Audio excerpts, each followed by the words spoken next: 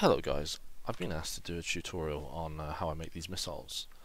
I'm not going to delve into too much detail in how they are made as such. They're pretty simple: warhead, fins, radar, impact sensor, logic, and your rocket fuel there. The fins inverted between front and back. You can just have a quick look at that if you want to copy it. I have these on the workshop anyway.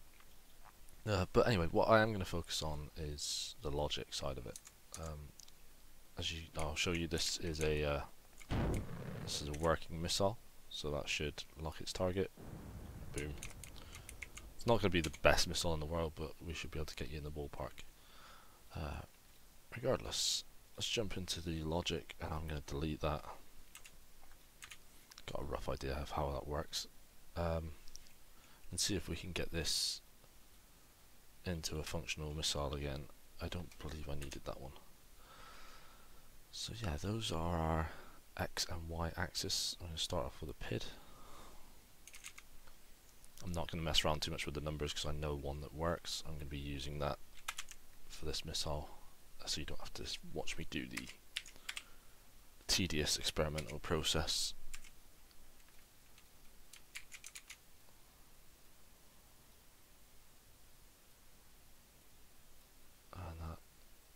That to that, and conveniently have that constant, so it's always turned on.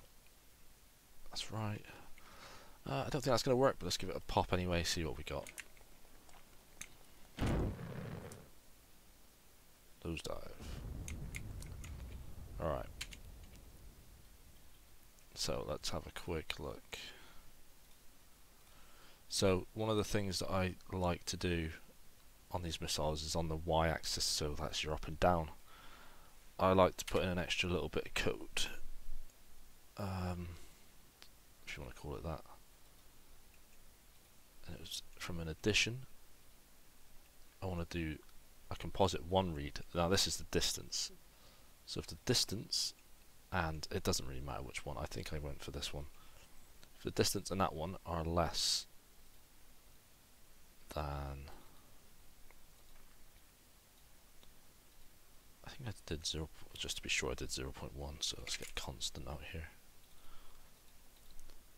0.1, then it's going to send a signal to a numerical switch box. If that signal is off, it will read as normal through the radar. If that signal isn't on, then we want a constant again. And let's try 0.2. This might be a negative. I think I might have to put a negative in here, but let's just try that. What I'm basically doing there is, if you're not reading anything, I want you to just go up slightly. No, it definitely looked like it was doing something there. I have a feeling that's a negative number. It should be reading as a negative, so let's try and put a function on the end of that just to invert the numbers. Is it that one? Where's the basic one? There we go. So we're going to invert anything that comes out there. X, turn X to negative X. That's what we got. I'm going to say that was definitely wrong.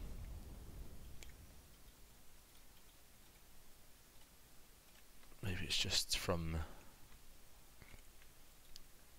before there. I think it's just that one that needs to be inverted.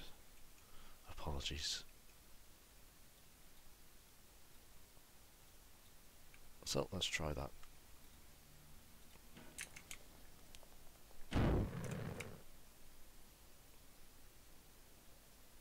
Right, it didn't hit the target. Let's just see if we can hit it one more time. And then I'll just go over it again, just in case I did skim a little bit there. So it's going, boom, it's the target. That I only had to invert that bit just because if these were the other way round, if those were negative, those were positive, it would have been fine without inverting it. It's just the way I set the missile up. So that's probably something you have to figure out on your own missile. But just to go over this bit again, I'm just taking these random two numbers from the front of the radar. That's only because if it's not locked on, those numbers aren't going to give a read. So essentially what this little bit of code is saying, like if you've got a lock on something, if you don't have a lock on something, then just raise your nose up a bit. It stops it from nose diving at launch. You could also play with that if you've got doing it on like a helicopter and you want to hit targets below you. You could set it the other way so it would nose dive. But yeah, if there's no lock, then just raise your nose up a little bit. If you have a lock, then read from the radar. That PID's obviously constantly on, goes out to there. I think that's fairly simple. If there's any questions, feel free to ask me. Again, missiles launching. What I will do is just give you a quick look at the settings in the radar. Boom. I'll give you just a little look at the radar settings that I used here. I think that's the only ones that are any variable. Just it would probably work if I changed it a bit. I mean, if you're having problems, it's probably not the radar. I imagine that there would. Oh, it didn't. All right. Consider me converted. I was totally wrong. So looks like it's better to have it around this area somewhere, as long as you're somewhat on target.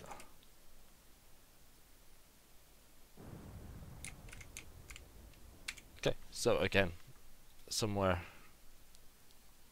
between 0.1. Let's see how far we can go up here with keeping them both the same. Maybe 400 should be alright. I'm not totally sure how far away that thing is away. No. Alright, well, again, probably something you're going to have to mess around with. I've got missiles that work better than this one anyway, so it's all on my workshop. I won't babble on anymore. But yeah, I hope this has been helpful for somebody, and any questions, feel free to ask. I try to get back pretty quick. I get the notifications on my phone. Have a good day. Cheers, guys.